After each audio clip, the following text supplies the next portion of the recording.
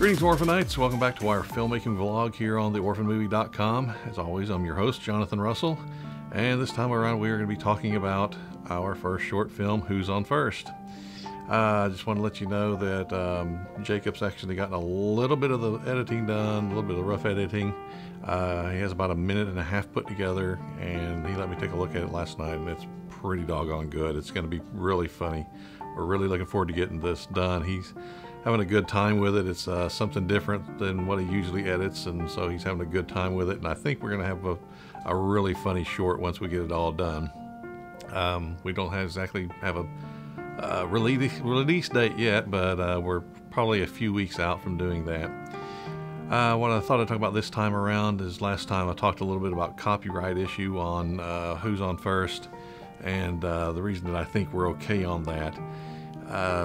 I did some research before I even wrote the script because that was a concern of mine, was copyright. There's I believe it was Wikipedia, it says that it was copyrighted in 1944, I believe it was. Of course, Wikipedia is kind of hit and miss on some things. Some people post things that they think is true and it's not, so I don't know whether or not that's actually factual. However, I think that they might be correct, but they just left out a little bit of information. The movie that I've referenced that I use as a basis for the script is the routine that they did, the version of the routine that they did in the movie The Naughty 90s. That's not actually the first movie that they did it in. The first one was in 1940, I believe it was. I can't recall the name of the movie right now, but it was the first film that they appeared in. It wasn't one that they were starring in, it was one that they appeared in, and they only did a shortened version of Who's on First. There was another one that was in 1942, and they performed the routine, a portion of the routine in that one also. They did a shortened version of it. It wasn't until they did the Naughty 90s in 1945 that they actually did a full version of the routine. All of those films, or at least the very first one and the Naughty 90s, is what they did was they had the copyright for the film covered the routine, so they didn't actually separately copyright the routine, as far as what I've known, what I've heard, what I've read. There was a court case that actually came up a couple of years ago. There's a off-Broadway show, and I believe it was like 2014, called Hand to God, and the playwright actually took a portion of Who's on First from the Naughty 90s and included it in the play. I'm not sure how much of it was or anything like that, but it was the basis for a lawsuit from the filed by the descendants of Bud Abbott and Lou Costello for copyright violation. The courts kind of went back and forth as it went through appeals and such, and one court would find one way, another court would find another way. Ultimately, it reached a federal district court just below the Supreme Court, and they upheld the decision of the previous court. It went to the Supreme Court. They looked at the case and they decided not to hear it. Because they decided not to hear it, that means that the previous court's decision, they consider to be law. They consider it to be the final word on it. What happened is that whenever they copyrighted, well, they didn't copyright the routine, as I said, they had it covered under the copyright for the film.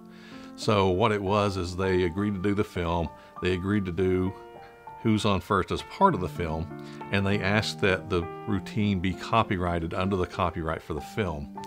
What the court said is that because of it being prior to 1978, I believe it was, that it fell under 1909 copyright law, and because of that, it was considered to be a part of the movie. It's like if you see a musical, there's songs, there's dances, there's other things that are a part of the musical that are not necessarily, that could stand on their own, but because they're written as a part of the film, they're considered to be a part of the film, not a separate part that was added on. And that was essentially what they decided with Who's on First, is that it was incorporated as a part of the film and considered a part of the whole, not something separate. The decision was that it was because they had never actually copyrighted it under the copyright law on its own, that the copyright for the film covered it until that expired. In 1964, 65, I think it was, the studio, I think it was Universal, reapplied for the rights to it, and then they ended up letting it go. So the copyright basically just like dissolved and became a non-issue anymore. And that's why the courts decided the way they did. So based on that, my understanding of the law, my understanding of the court cases, having based this on the routine as it was done in the film The Naughty 90s, it's not under copyright. So I mean, it's kind of a convoluted thing, but that was something that I wanted to get out there. Like I said, it was one of the issues that concerned me from the start. If anybody out there knows copyright law and understands this case better than me, then please by all means let us know. I don't think that it's going to be an issue, even if there was some kind of copyright violation on our part, because we're not doing this for profit. It's not like we're going to be displaying this in public for, and charging tickets or anything like that. It's really something that we did for fun. It's an homage to the genius of Bud Abbott and Lou Costello, all of their comedy, but specifically this routine. There were some other things regarding to the case that if one of the things I remember seeing that had concerned me briefly was that if it changed the intent of the routine, that it would be a violation. But we didn't do that. All we did is, like I said, just added a little bit of an introduction to kind of work your way into the routine. And the routine itself wasn't changed, but maybe a word or two, but it didn't change the intent. It just changed it to adapt it to the setting we put it in. So that's really pretty much all I have to say about the copyright. That's pretty much my understanding of it. If you seem confused by it, don't feel like you're the only one. But like I said, if somebody is aware of how this might violate it, by all means let us know. But like I said, I don't consider it to be an issue, and we're going to proceed forward. And once we get it done, we're going to put it out there. And hopefully everybody's going to have a good time watching it. My wife Katie actually watched the little bit that is done, and for some reason she seems to think that I'm playing myself in it when I have my reactions to my film wife Valerie and some things she says. But that's neither here nor there. That's for her to chuckle at, enjoy on her own, although I think it's kind of funny too. Anyways, that pretty much wraps it up for us this time around.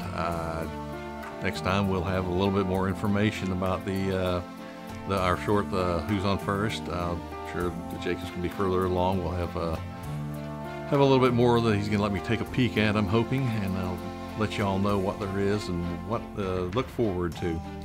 Anyways, as far as the other shorts, I wanted to let you know we are starting to move forward on our second one. We're starting to look at a couple of different things. Location's a little bit of an issue for us on it, and we might have something that's going to work out, but we're still in very, very early stages of that right now. Anyways, that'll wrap it up for us this time around. If you want to contact us, our email, of course, is realorphanmovie@gmail.com. Our little place on the web is theorphanmovie.com. That's where you find our videos. It's also where you can sign up for our emails. I'm starting to try and send those out on a regular basis now. Of course, we're on social media, Twitter, and Instagram and Facebook. It is The Orphan Movie. Like I said, that takes care of us this time around, and we will talk to you next time right here on The Orphan Movie.